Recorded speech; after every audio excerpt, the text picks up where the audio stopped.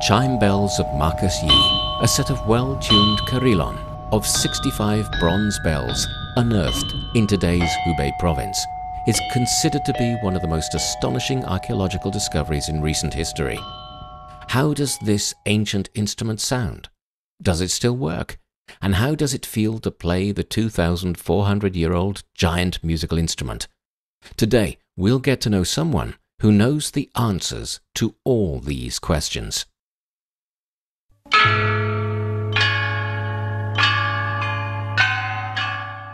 The chime bells are a member of the percussion instrument family in China that has a history of well over 2,000 years. Cast with bronze, a set of chime bells consists of bells in different sizes arranged to the order of pitch, which are hung on a frame. Different tones can be produced when hitting the bells with a wood hammer or a wooden rod. The chime bells of Marquis is so far the biggest, finest and most intact set of chime bells ever discovered in China. The bells were unearthed in the late 1970s in Suizhou City, Hubei province, from the tomb of Marquis, a ruler of the state of Zheng, who lived about 2,400 years ago during the early Warring States period. To the thrill of the excavators, the chime bells could still produce beautiful and accurate musical tones, even after being soaked in a pool of water for probably thousands of years.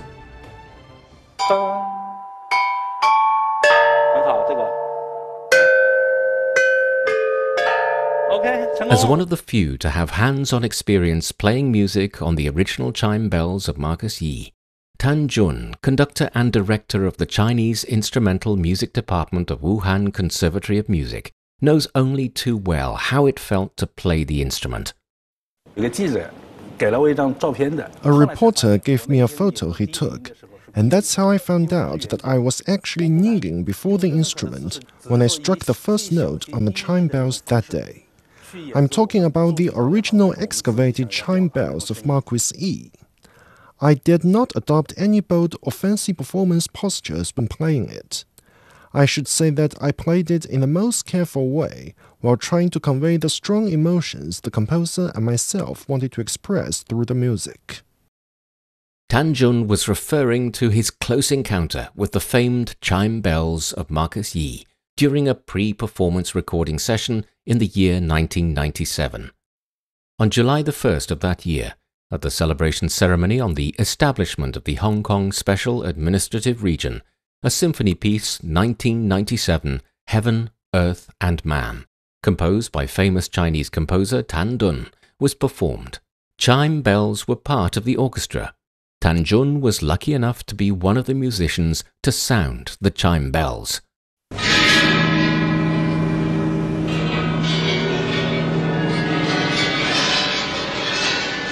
The first note of the whole set of chime bells in the symphony was played by me, because I was assigned to play in the big bell section.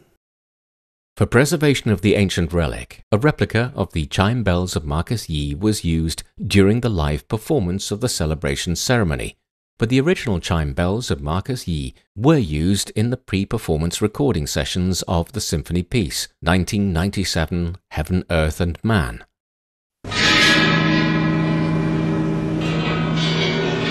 That recording session was the last time the original chime bells were played, till now.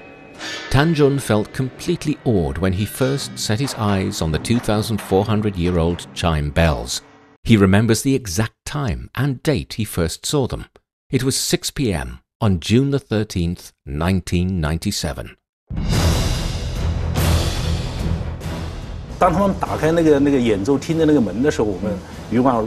When the door of the concert hall was opened, we filed in, and I felt that all the cells and senses in me had been instantly awakened upon seeing the instrument.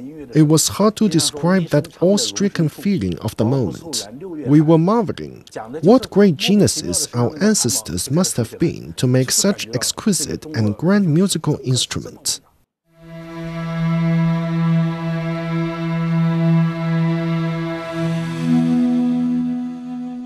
Unfolding before Tan's eyes, then, were by far the heaviest musical instrument in the world, with the bells weighing more than 2,500 kilograms.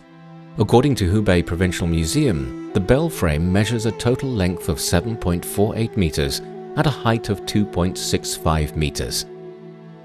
The whole set of the chime bells of Marquis Yi were arranged in 8 groups in order of size and pitch. They are hung in 3 rows on the L-shaped copper and wood structure. The bells in each row differ from one another in shape and size. The tones they emanate are also different. The 19 smaller bells on the upper level are used to produce clear and loud tones, while the 33 medium-sized button bells on the middle level were for melody. Another 12 pieces of larger button bells on the lower level were for accompaniment. An additional big bell sits in the center of the lower level. To play such a huge instrument, 5 musicians are needed. In addition, a total of 3,755 inlay inscriptions on the bell body present valuable information regarding the theory of music, the number and pitch of the bells, and their position and installation on the frame. The chime bell of Marquis Yi of Zheng was cast in the early Warring States period more than 2,400 years ago. Its discovery changed the history of world music. Before it was unearthed, many scholars thought that ancient China's 12 tonalities were introduced from the West. After the excavation of the chime bells of Marquis Yi, music historians measured their sound and found that the total range of this set of chimes spanned 5 octaves, with a complete central range of 12 semitones, which also allowed the instrument to play almost all the tunes people listen to today. Wan Chuan-wen, former deputy director of Hubei Provincial Museum, where the famed chime bells are housed, generalizes the value of finding the chime bells of Marquis Yi. There are many chime bells unearthed in the country, but this is the largest and most complete set of all. It was delicately manufactured and well preserved. You can now play any kinds of music with it, melodies of all times and from all over the world. There are many inscriptions carved on the bells. They were notes about the musical culture at that time.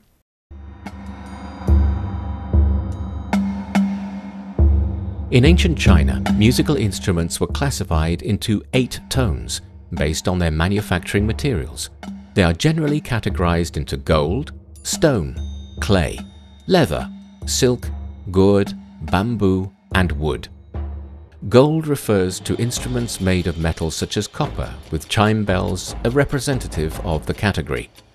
In comparison, the Chinese zither, a string instrument, falls into the silk category, whereas the flute is a bamboo. Of all the instruments, chime bells rank the top of the 8 tones. Chime bells were generally used in palace music or on very important occasions, such as state banquets and sacrificial ceremonies in ancient times.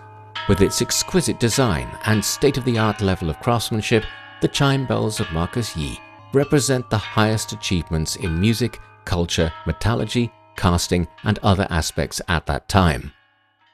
Standing before such a historical masterpiece of a musical instrument, Tan Jun was emotionally overwhelmed. The chime bells carry with the glory of the Chinese history. I've never seen something so remarkable. Everyone knows how complicated it can be to produce bronze musical instruments like this. It's hard to imagine our ancestors produced them more than 2,400 years ago. How could we not be awed by the ingenuity and achievements of our ancestors? This particular musical set has only been rung 3 times since its excavation several decades ago. For the first time in 1978, the year it was excavated, then in 1984 and in 1997 during the celebration ceremony of the establishment of the Hong Kong Special Administrative Region. Recalling that unforgettable pre-performance recording evening in 1997, Tan Jun says he and his fellow performers held a special ceremony prior to the performance. We paid respect to our ancestors, thanking them for giving us such a great musical instrument. which is also a great cultural vessel carrying the Chinese emphasis in a ritual. As Chinese, I feel proud. The recording took 12 hours, from 6 p.m. to 6 a.m. the next morning. During the audition, no one dared to play it with normal intensity. Yet the music piece wants to convey powerful feelings and the heaviness of China's history during the 100 years since the 1840s, so it was a bit challenging. If I hit the bells too hard, I was fearful of damaging the ancient bells. If I don't use any force at all, I couldn't express the emotions of the music. It was challenging.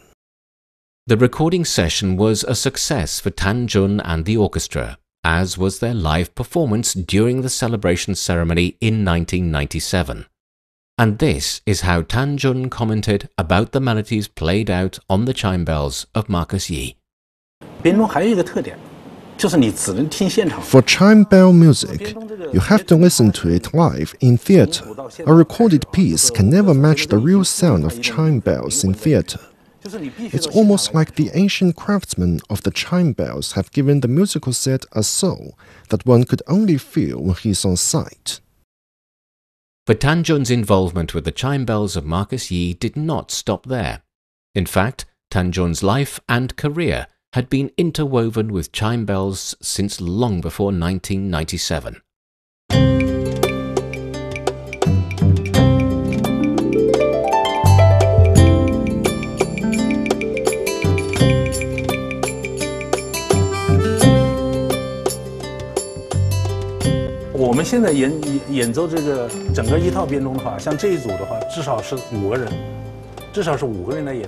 Overall, Tan Jun has spent more than 3 decades working on developing chime bells music.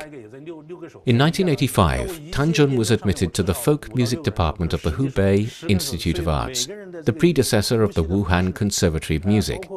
On the first day of admission, Tan Jun followed his teacher and classmates to perform at the Hubei Provincial Museum. The museum has been cooperating with universities to promote chime music by giving special performances using a complete set of replicas of chime bells of Marquis Yi. Tan Jun played in the small orchestra once every week throughout his 4-year college years. Originally, my role in the band was to play the sheng, a reed pipe wind instrument. But when we performed in a small band, sometimes I would play the chime bells for a while. During the process, I discovered that different shapes of the hammer, different materials with varying levels of softness, can have an impact on the tones of the chime bells. I experimented on it. For example, if I want to generate a softer yet lingering sound on the bells, I would find a material that can make the hammer softer, or simply wrap it with cloth. But why was he so interested in the music hammers? That's because although the chime bells of Marquis Yi were well preserved, when it was unearthed, the unearthed wooden hammers used to strike the chime bells have mostly gone rotten after being soaked in water for such an eternity. The first music hammers used by Tan Jun and his classmates were replicas fashioned after the nail hammer style drawn in pictures on cultural relics. While studying for his master's degree, Tan Jun began his own research on chime hammers. He designed and produced 40 or 50 kinds of music hammers, including the traditional nail hammer shapes, round-headed ones, long sticks, and brushes.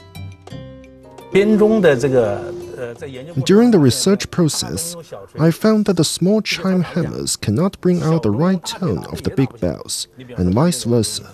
A large hammer cannot bring the smaller bells properly. But if we use it on the small bells on the top tier, it is more in line with the temperament of the small bell. The tone produced sounds pure, bright, and clear, and carries far. But with the bigger bells, you'll need a hammer with a slightly softer head. Tan Jun's research on chime hammers came into the spotlight in 1996 when composer Tan Dun came to the Wuhan Conservatory of Music to audition for the Symphony 1997 Heaven, Earth and Man. The composer even brought a large bag of various Western percussion hammers to try out on the chime bells. I remember clearly that he bought them from Japan, including a marimba hammer, a brush for playing snare drum, and a wire brush. When we used the wire brush on the chime bells, it made almost no sound. The composer was worried. We even tested the bamboo handle of the hammer to see if it could bring out the right note on the bell. But the sound produced was too loud and the lingering note was coarse. The composer was not particularly happy with it. So I said, "Don't worry, I will continue to look for the right hammer." Going back home, I was washing dishes and I spotted the cleaning brush. I thought, why don't I give this a try? That's what I did, and it sounded nice with the rice bowls. But would it work on the chimes? I hurried to our concert hall in excitement, and after checking it out on the bells, the composer was quite happy with it.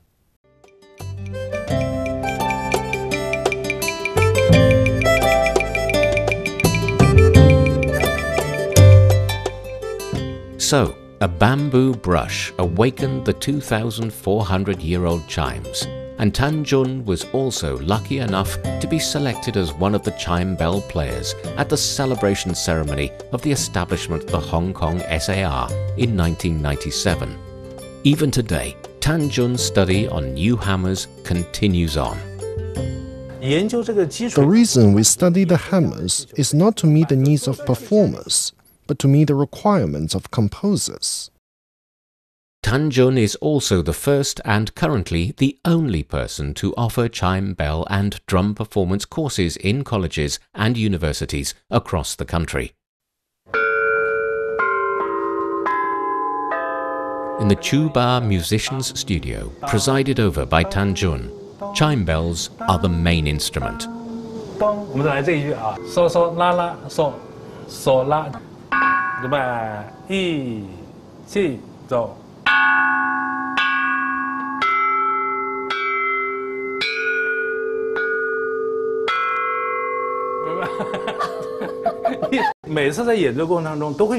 It happens all the time.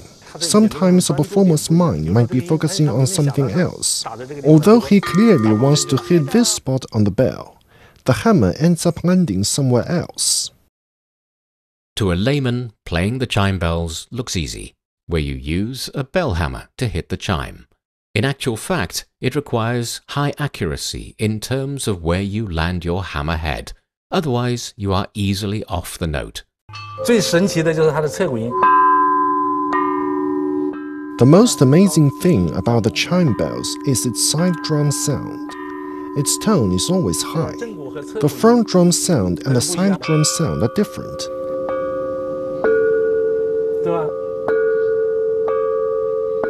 They are all different, see?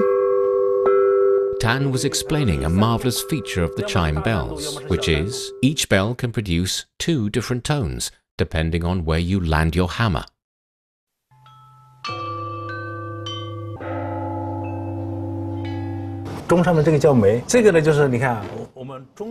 You see these protruding buttons on the bells? We call them mei. The biggest difference between Chinese musical bells and Western chiming clocks is that the sounds of Western chiming clocks, such as the large round bells we often hear on bell towers, are not attenuated. They often sound like this. Chinese music bells can have 12 tones. The length of the lingering sound will generally fade away in 3 to 5 seconds, thanks to the function of these buttons. If the bell surface is glossy, the sound it produces will have a long lingering effect, lasting like that. But if you have the buttons, they can attenuate the sound. This is where ancient Chinese people were smart.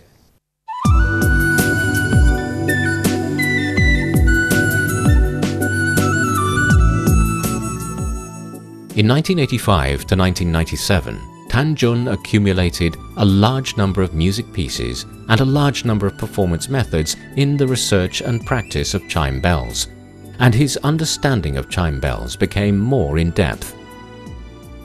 In 2002, the Youth Chimes Orchestra of the Wuhan Conservatory of Music was officially established. Every Thursday at noon, rhythmic chime bell music floats around the rehearsal hall. This tradition has been maintained for 21 years. When teaching the course Rites and Music, we usually explain to students two concepts at the very first class: the 8 virtues and the 8 tones of Chinese music.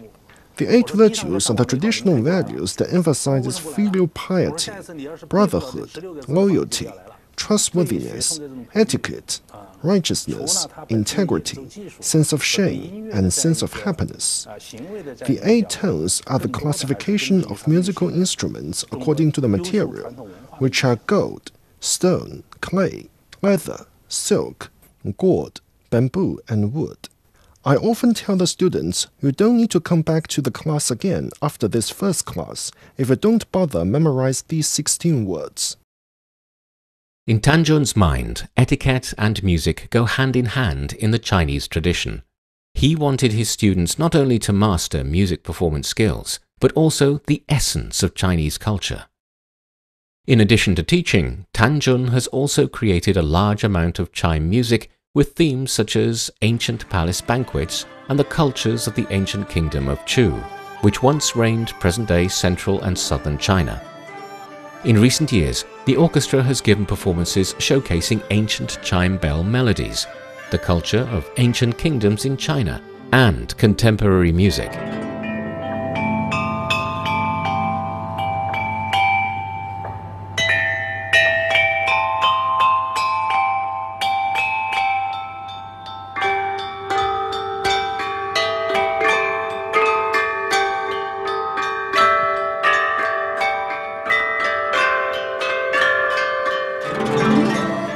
From the 1990s, chime bell performances have often appeared on the stage of well-renowned concert halls, often causing a sensation among audiences abroad. Tanjun is also often invited to participate in such performances and lectures, introducing his music from China's ancient times to the world. Everyone likes beautiful things. Whether in form or sound, chime bells represent an ancient instrument from the East.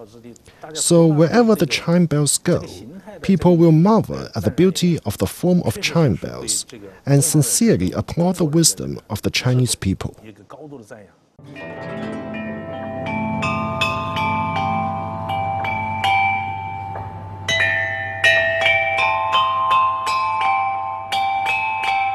Chime bells, such as the ones unearthed from the tomb of Marquis, are the embodiment of the great achievement in bronze casting, proficiency in music science, and the wisdom of people in ancient China. Today, people like Tanjun are the ones who give the ancient musical instrument a new lease of life.